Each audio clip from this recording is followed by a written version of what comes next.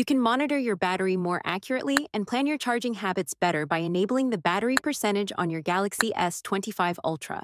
Here's how to show the actual battery level on the status bar. First, launch the Settings app. Scroll down and tap on Battery, then scroll to the bottom and tap the switch next to Show Battery Percentage to turn it on. You'll immediately see the exact battery level beside the battery icon in the status bar. You can also reach this same screen through Device Care.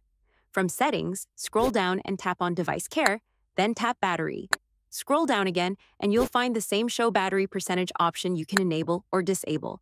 Additionally, you can place a widget on your home screen to show the exact battery level at all times. To do this, go to the home screen and tap, and hold on an empty space. When the options appear, tap Widgets, scroll down to Battery, and tap on it. Choose the widget style you prefer, then tap Add.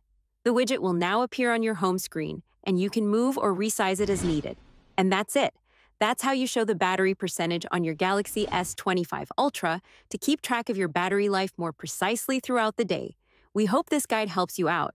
Please share the love by liking the video and subscribing to my channel. Thanks for watching.